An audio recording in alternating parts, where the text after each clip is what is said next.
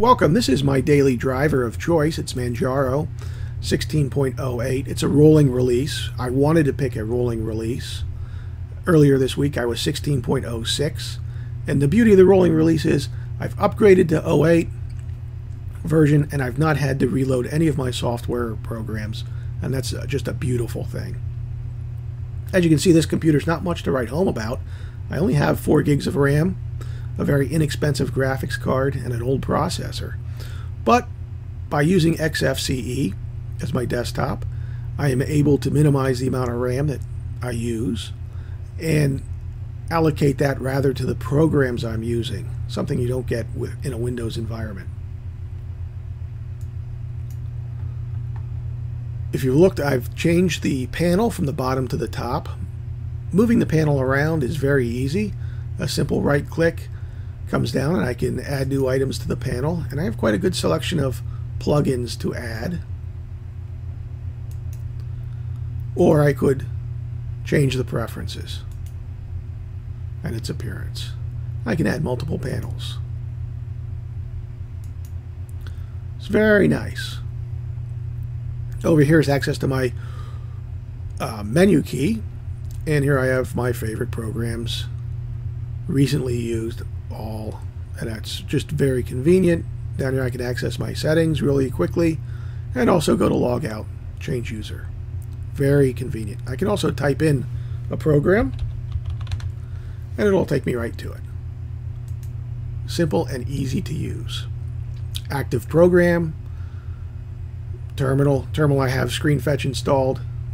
Over here are some programs I use all the time.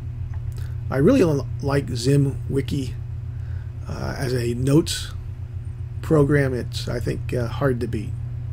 I do run dual monitors, so that basically gives me 4 workspaces to switch between. My system tray, very easy. And then over here I have my diagnostics. As you can see, my processors are working pretty hard right now, but I'm only using 1/4 of my memory. Core temperatures, I like to monitor that as this machine does run hot.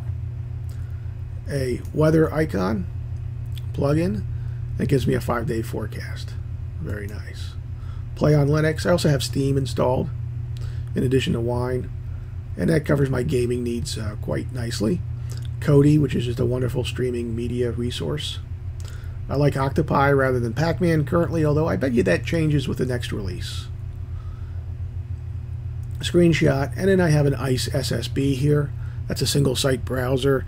It's just a way to access frequently visited websites with 1 click. Pretty nice.